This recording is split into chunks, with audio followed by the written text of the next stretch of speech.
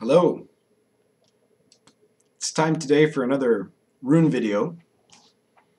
I know it's been quite a while since the last one. This series is taking its time. Today we're looking at the final rune of the second aid. If you look back, if you haven't watched the rest of this playlist, you might want to start from the beginning, because there it's explained the 24 runes are divided into 3 sets of 8, the 3 eights. And these have different thematics and different connections to each other, so that they mean different things and they connect to different concepts. And the first aid is kind of the realm of human life and the human development, and then the second aid corresponds in a way to the forces of nature and the relation, of course, that the individual has with that. And the rune that we're looking at today, the final rune of the second aid, is called Sowilo, or soul, or Sigel, and that's it there. And this rune is the S rune in the runic alphabet in the Elder Futhark. It's their equivalent of the letter S, and it's representative of the sun ray.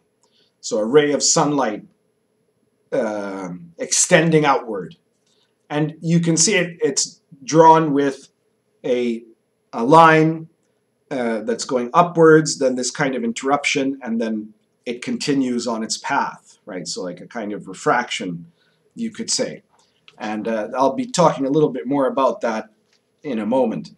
So the basic meaning that's attributed to Sowilo is the idea of the sun ray, the sunlight, the triumph of the sun, invincibility, victory. It's a symbol of very good fortune generally when you get it in a kind of a runic casting, especially in terms of like achieving what you want to achieve.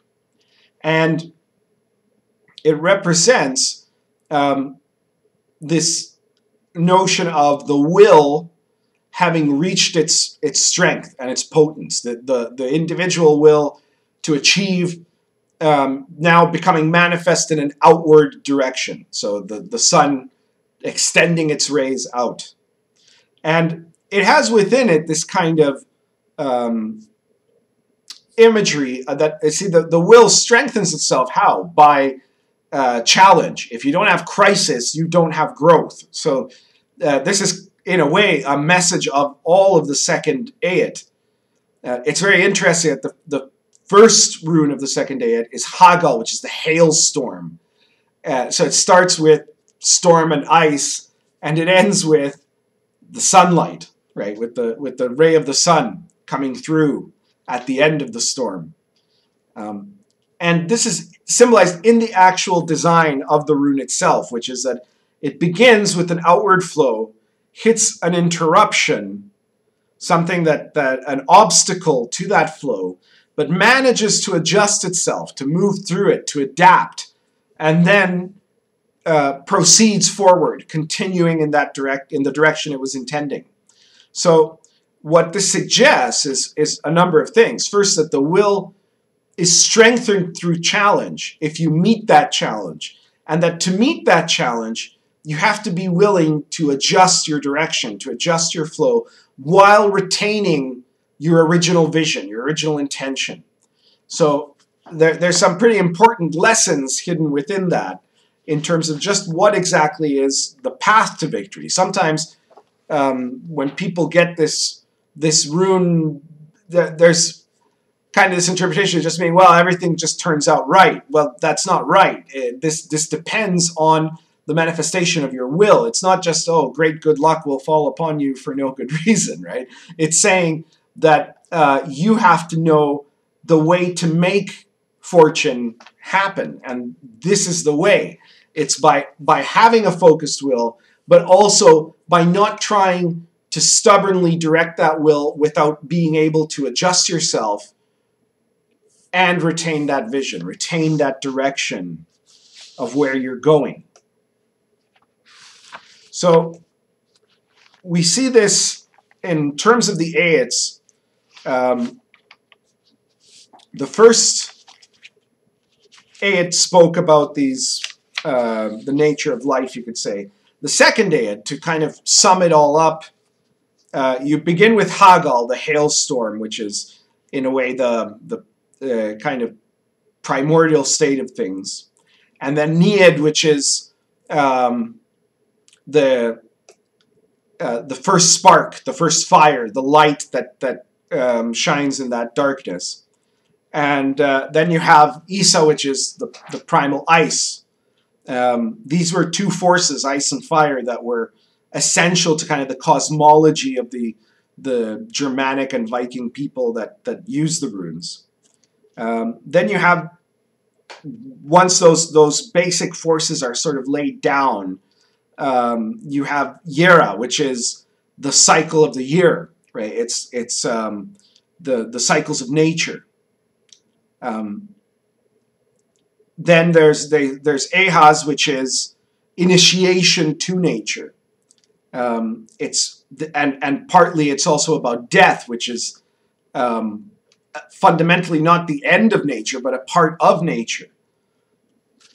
Then there's Perthro, which is the mystery that underlines that force, the well of weird. And Algiz, which is the reaching up to heaven, you could say. It's like the Bifrost, the bridge that goes upwards. So you have Yggdrasil, which leads downwards. Then there's the well of weird, which is the source of all space and time, the source of the mysteries. And then Algiz, which is the Bifrost that leads you up to the heavens, where you find the sun wheel, which is Sowilo, right? The sun and its rays. This ties very closely to sort of the formula of ancient shamanism, which an ancient shaman would have to, and shamanism in this case isn't, I'm not using it in a specific cultural context, but shamanism as the primitive or religion of all human beings. You see the same basic formula in all of the earliest kind of tribal and primitive practices throughout the world. Whether you're talking about Siberian shamans, or whether you're talking about the ancient European shamans, or whether you're talking about shamans in the Americas, or shamans in Asia or Africa, it's always this formula that first the shaman must learn what are the basic tools with which to change himself. Then he must understand enough about nature to know how to apply those tools. And then he goes through an initiation, and this initiation is like a death. And in that death, he descends down into the underworld, where there he is broken down in the primordial force, and then is able to ascend up along the world tree. It's not always a tree, but in this case, it's a world tree, and it's a world tree in a lot of cultures. He ascends up the world tree, or up whatever force it is that leads up to heaven, and there in heaven, he is filled with this power of the heavenly force.